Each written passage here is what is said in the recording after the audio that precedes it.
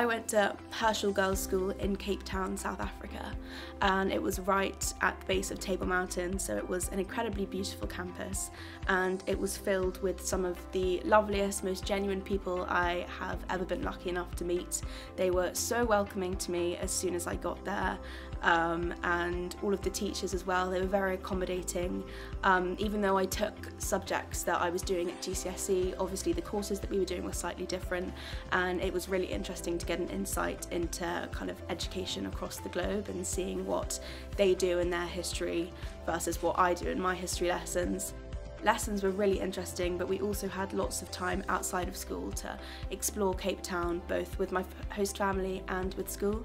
So for example, me and the other exchanges went on the most incredible trip up the garden route at the end of my stay there, where we went exploring through Kango caves, we went to a cheetah reserve, we segued through a rainforest. The experiences were endless, the amount of things we got to see, and it was the most incredible week just to top off the most amazing experience. So we got to see every single corner of South African culture, which I'm really grateful for. I went to Welham, which is in the north of India, in Dehradun.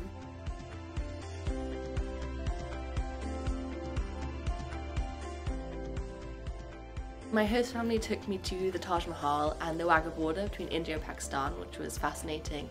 And they also knew that I had a particular interest in religion in India, so they took me to see the temple in Amritsar, which was completely surreal, and I'm still grateful to them for that opportunity.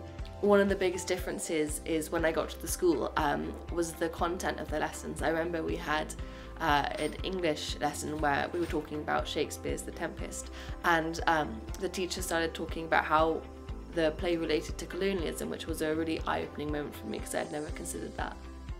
It's a pleasure to be here talking about Rosie's exchange experience, which was indeed, I think, a huge success, and testament to that is that today I have Grace with me, who was Rosie's New Zealand exchange buddy from 2018-19. And I think they're destined to be lifelong friends, so what greater testament to the success of the programme.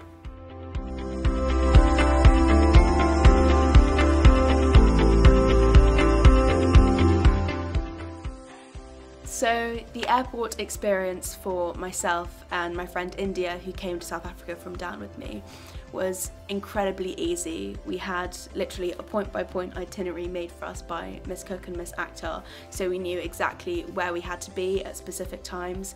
We were dropped off at the airport in plenty of time, so we had lots of time to, you know, browse through duty-free. It was a very relaxing experience. It was actually my first time flying alone or without my parents, but it was honestly, it was a really wonderful experience, and we weren't worried or rushed at any point. We had Miss Akhtar and Miss Cook literally on speed dial. We were on a WhatsApp group chat with them, so if we ever had any questions, it was really easy to get in contact with them. And we also had the numbers of our host family, our buddy, and the school on the other end, so if we sort of got to the other end and we were a bit confused, we could literally just call up them, and we always knew where we were. So the airport experience is nothing to be intimidated about. Even if it's your first time flying alone, you will get through it very easily.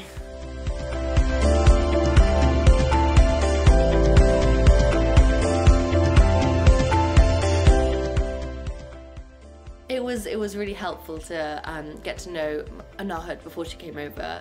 So I texted her, obviously, and our families talked. And most families will have a Teams call or a Zoom with each other before they come over.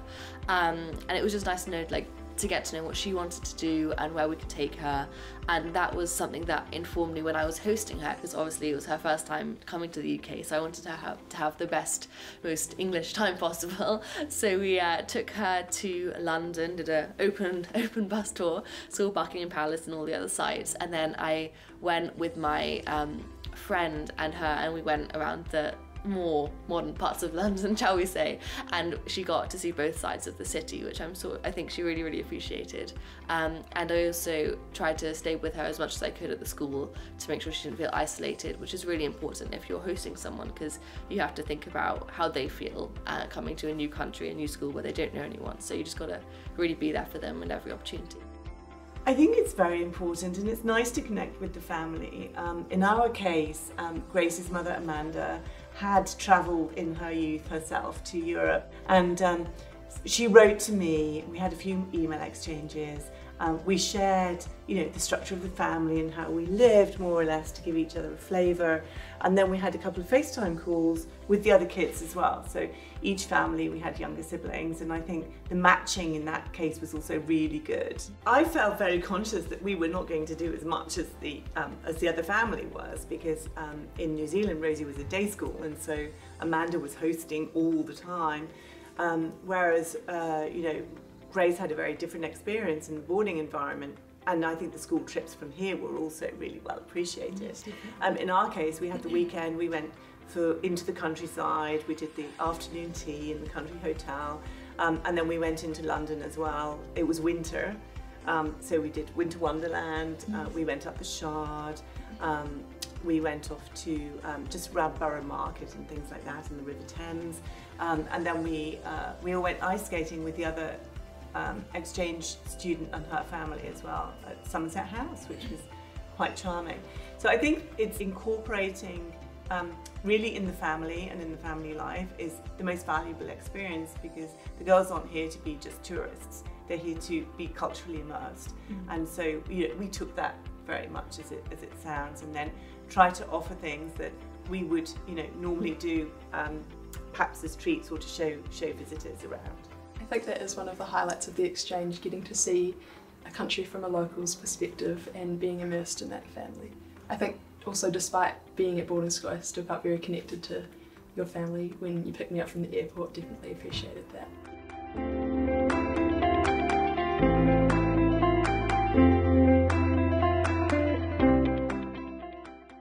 When I think about the impact my exchange has had on me, it's honestly just infinite.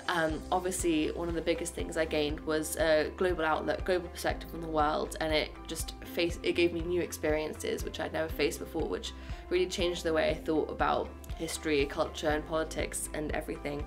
But the most personal development that I took from my exchange was the massive confidence boost that it gave me.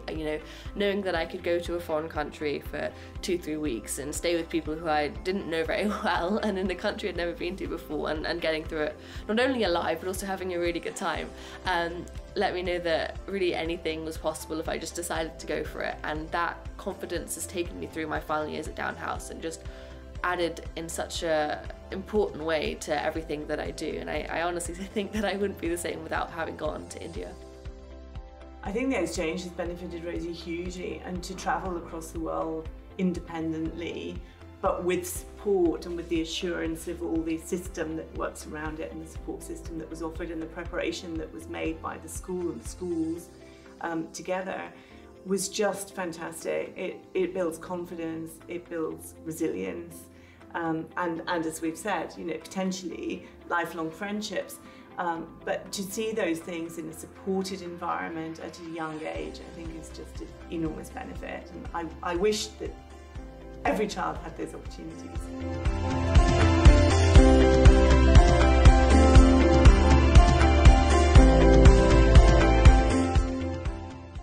Well, firstly, I think it's incredibly normal to feel somewhat intimidated or daunted at the prospect of being shipped off to a country that you've never been before, or to an environment that you've never experienced before.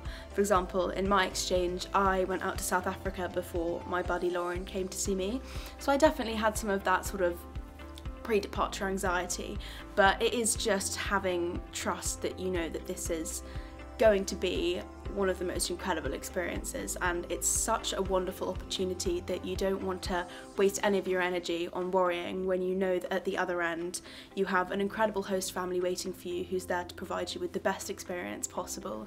The exchange team have put effort into setting you up with a compatible family and a compatible buddy, and have sent you to a school that they know where you're going to thrive and have an excellent time. So you just need to trust the process and try not to go in with any sort of preconceived ideas about what it's going to be like, and that's how you'll get the best out of your time away. I think we all need to put our trust. We have put our trust in the school by the fact that our girls are here. And the programme is well established. I think the schools work together very well. The booklet was fantastic, the WhatsApp group, the access to 24/7 support.